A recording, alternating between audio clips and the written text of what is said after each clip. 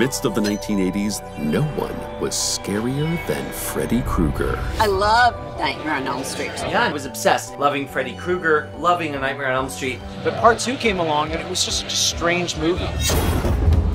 For a lot of us, Nightmare on Elm Street 2 was our introduction to There's a lot of gay in that movie. It's kind of a siren song for the queer horror community. Mark Patton's, he's a scream queen. I wake up in the middle of the first movie that I'm the lead actor in and realize that there's a gay subtext in it. It wasn't subtext, it was right there.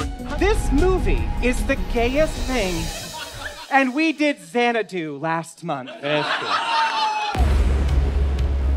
Some of the circumstances around the making of this film created a lot of hurt for him. And people ask you about it, you say, no, Mark was just so gay that he ruined the movie. You know, the mainstream public, they weren't ready for a male scream queen. They couldn't articulate it.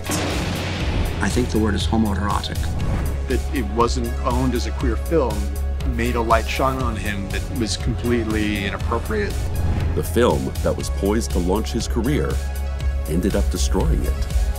Mark Patton pretty much disappeared. He was the Greta Garbo of horror. I was not an out gay actor in Hollywood in 1985. I was a gay person, and I was living in terror. In the 1980s, to be queer was to be this sort of diseased pariah.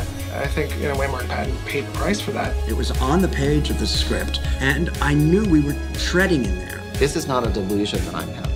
You filmed in one of the biggest gay bars in Los Angeles. Oh, well, was that a gay bar? Yeah. Oh my God, yes. Yeah, you can play with it all you want.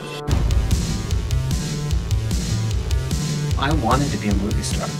This movie destroyed it. That's what made him go a little crazy. The movie was 30 years ago, and you're still pissed off at Dave Jaskin. You've been lying for 30 years about this. Yeah, I never wrote, he screams like a woman. If you don't think that this is all interconnected, then you need to do your math again.